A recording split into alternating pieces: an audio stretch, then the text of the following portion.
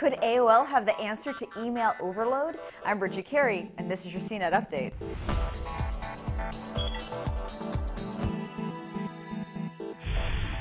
Keeping your email inbox organized can be an impossible task, especially when accounts are packed with so much gray mail and deal alerts. Personally, I simply gave up trying to tame the beast. But AOL is working on an answer to fix email. Yeah, I said AOL. It's created this email client called Alto, which puts different categories of email into their own piles, and it teaches itself to sort messages into stacks automatically. People don't use email folders, so this is a new, very visual way to get your inbox more organized without putting in much effort. And if your messages look organized, you won't feel stressed, or so that's the idea, right? It also lets you break down the analytics of your email and see social media connections from the sender, like their most recent tweet or other connections they have in common with you. It works with Gmail, Yahoo, Apple, iCloud, and of course AOL. You can have it manage up to 5 different accounts at once, and you have to sign up to be part of the private beta test now. It probably won't be publicly available until February of next year.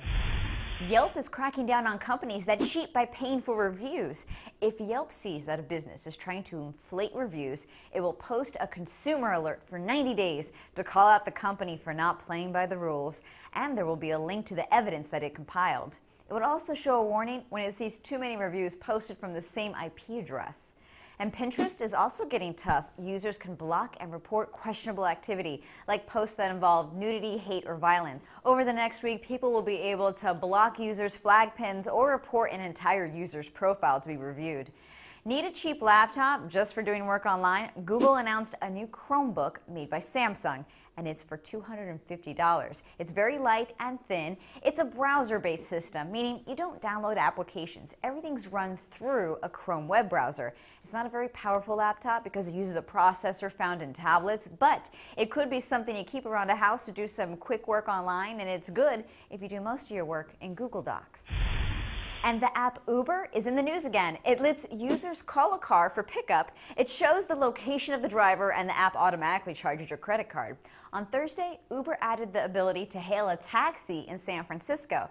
But at the same time, it canceled the taxi feature for New York. Uber gave up battling New York's regulations. The city's Taxi and Limousine Commission is strict on how to pay for rides. New Yorkers, though, can still use the app to order black car pickup, which can be more expensive. That's your tech news update for today. You can find links to all of today's stories on our blog, cnet.com/update. From our studios in New York, I'm Bridget Carey.